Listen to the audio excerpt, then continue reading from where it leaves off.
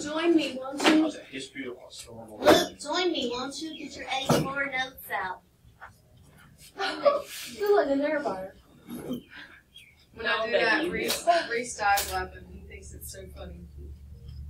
So yesterday we graphed the polar coordinates, which at first I'm sure was just kind of a headache.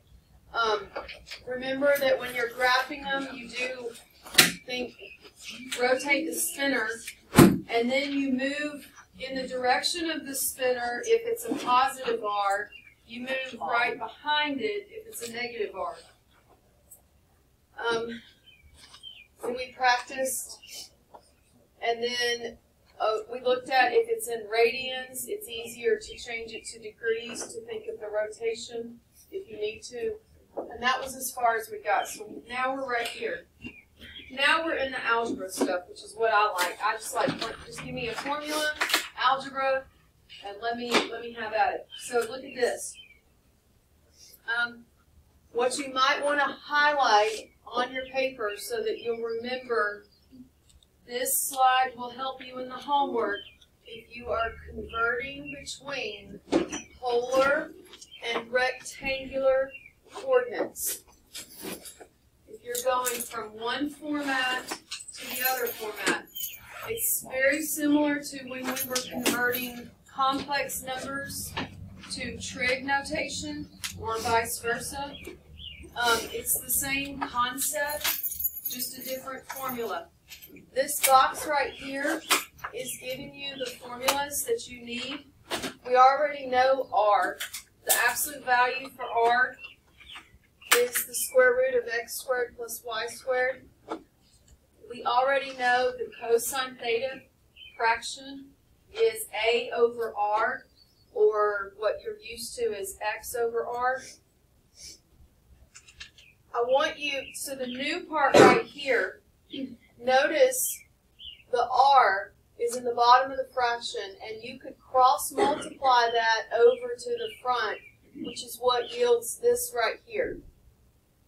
Do you see that? And then here, the R is in the bottom of the fraction. You can cross multiply it to the front, which is what yields this equation.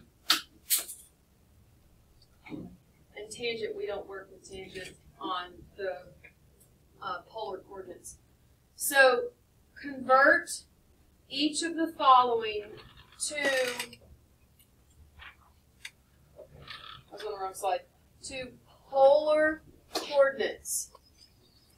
Read the directions, go to your formulas, read the formula to remind yourself that the polar coordinate, look in the directions right here, polar coordinates are of the form r, comma, theta. R, comma, theta. So the goal is to go take 3, 3, for instance, and convert it to polar form. That's the goal. Okay? So make the note in your mind that this is the goal.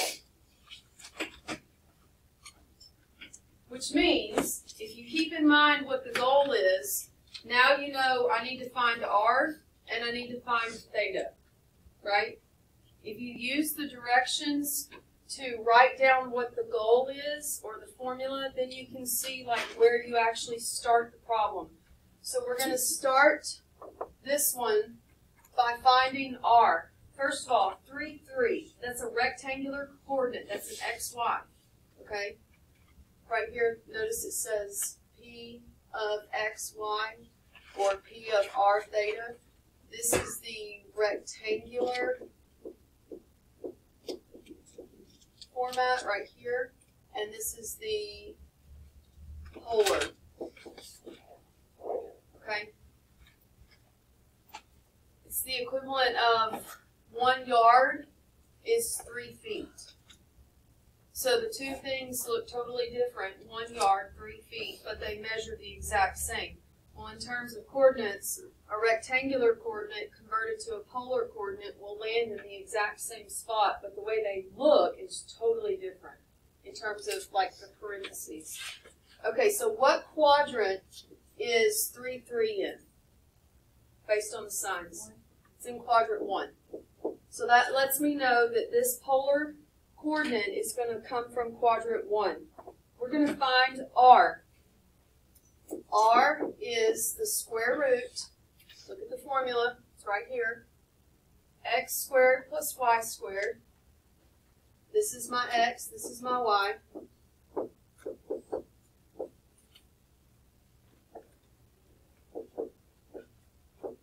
So that's 9 plus 9, which is 18. And what does 18 reduce to? Yeah. 18 reduces to the square root of 9 times the square root of 2, right? And the square root of 9 is,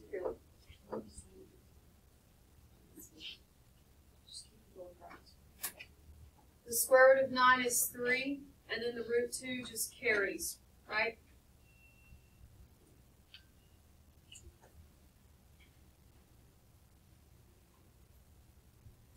So what's r? What did we come to for r? 3 square root 2. And we're in quadrant 1. Let's draw a picture of our triangle in quadrant 1, and let's label it. We'll come right here. We'll draw a picture of my triangle, quadrant 1. This 3, 3 is landing right here. This is my theta.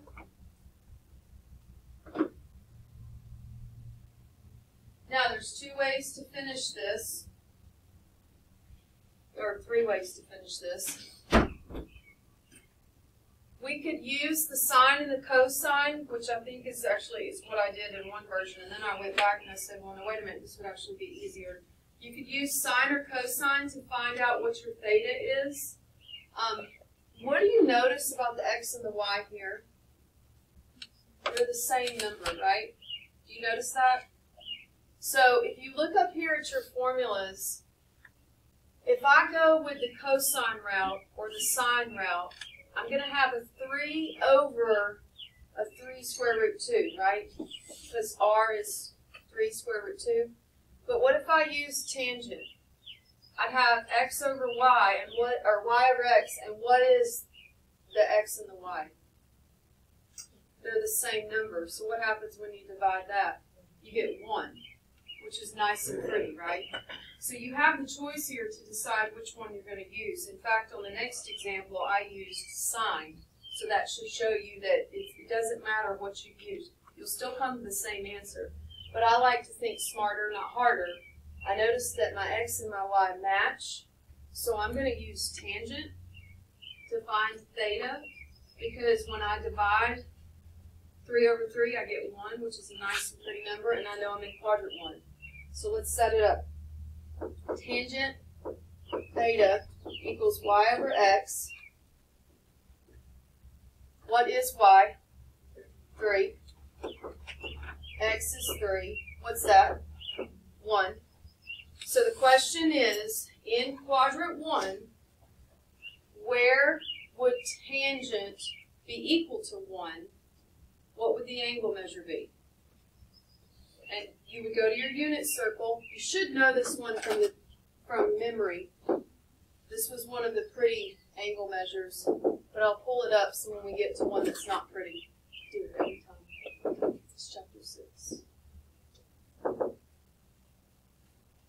So we know we're in quadrant 1. Where would tan equal 1 in quadrant 1? Right here. Does everybody agree? So my angle measure is 45 or pi over 4. So come right here. I'm going to make a note in my little graphic to say, okay, so theta is 45 or pi over 4.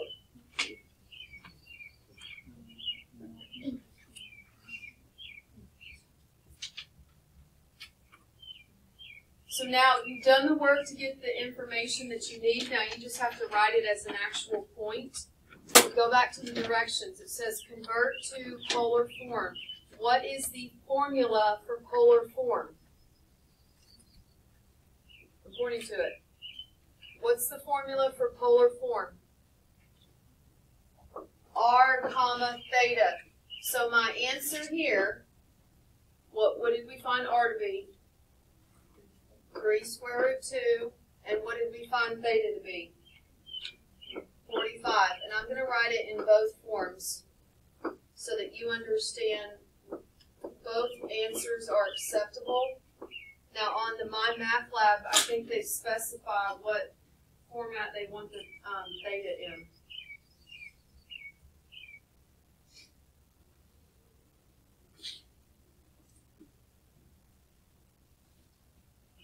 So, because it's awkward, it's new, you've never done this before, let me refresh what we just did. We started with a regular x, y. The directions say go to polar form.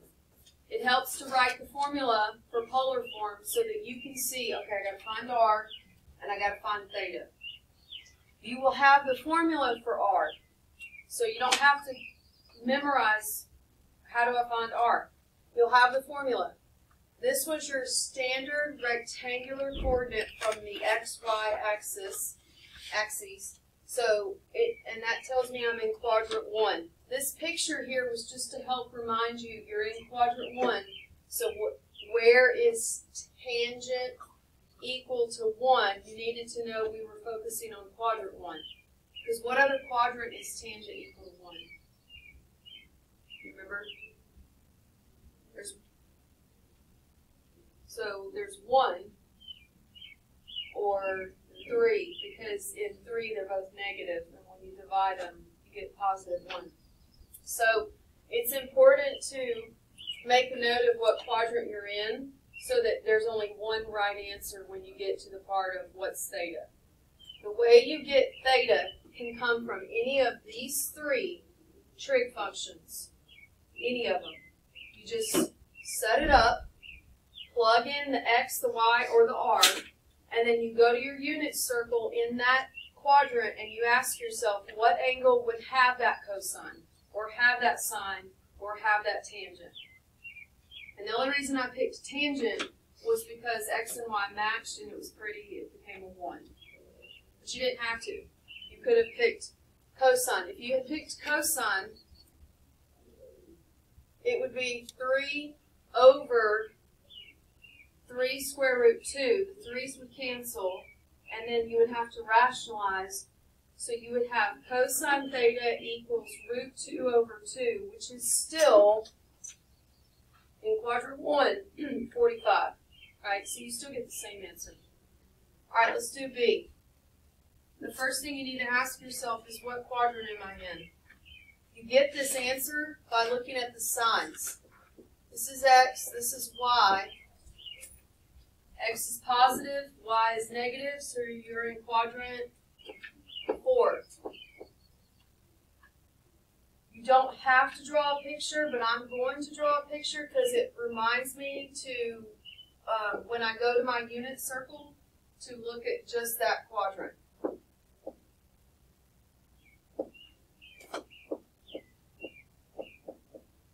Okay, so the first thing you have to do is find r. We have a formula for r. It's the square root of x, that might be cookies, squared plus y squared. Hold on. This is ugly. Go to your calculator, type. That's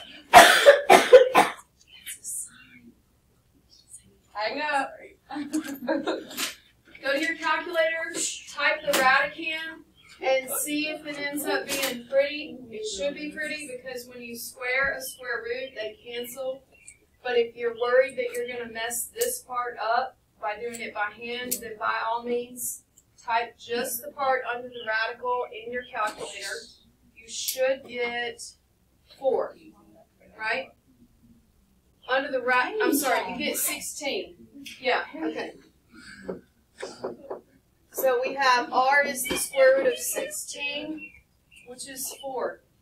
If you did not get 16, double check your parentheses, because if they're not in the right spot, then that's why you didn't get 16. Okay, so r is 4. Now you have your freedom to choose which one you want to choose. I personally, this is where, think smarter, not harder. Look at your x and your y. I personally did not want to use x at all. Can you tell me why? Because it's got that radical. I didn't want to deal with it. Even if it does end up coming out nice, I didn't want to deal with it. So I decided to use y because it's -2, and then r is just 4. So I went with sine. So set it up. Sine theta equals y over r. Y is -2, r is 4, and what's that become? So now you go to your unit circle. Remember, you're in quadrant 4, and you're finding the angle that has a y coordinate of -1/2. Yes. Quadrant 4, y coordinate -1/2. What? Oh, no. 330 and 11 power to 6. So now we just write it as a polar coordinate. This right here, we found theta to be 330 or 11 pi over 6. So write your polar coordinate. Look at the formula. It's r comma theta. R was 4, theta was 330, and I'm going to write both for the same reason I wrote both in the last problem.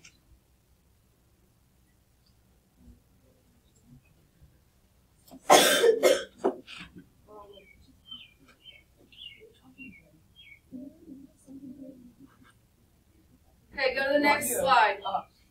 Now we're going to go in reverse. This is actually my more preferred direction of like the line of questioning because it's straightforward from the x and the y formulas right here, and you just plug it in and then clean it up. So look at the directions. This says this time convert each of the following to rectangular coordinates. That means this is the goal, right? The goal rectangular means give me an x and a y as your final answer. Well, if you look at your formula sheet, you have a formula for x and you have a formula for y.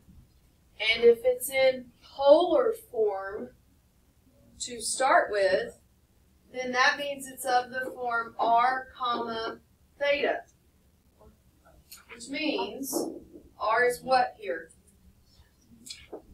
10, and what's theta? 5/3. So it's just plug it in. So let's find the x coordinate, let's find the y coordinate. So x is r cosine theta, and y is r sine theta. Okay, r is 10. Whoops. 5/3.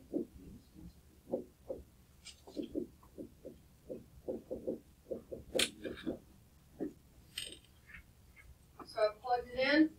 Now I would go to my unit circle, and I would pull the x from pi/3 and the y from pi/3.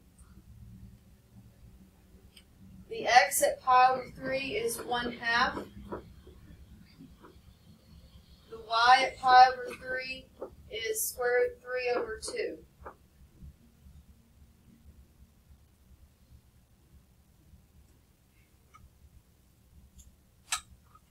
Then clean that up. Half of 10 is 5. This right here, the root 3 just travels along for the ride. This 2 divides into that 10, leaving a 5.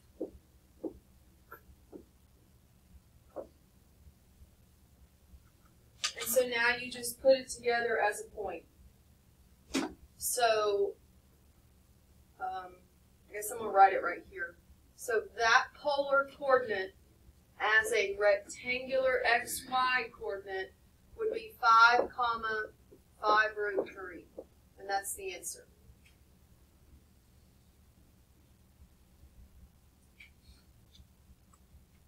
You try B.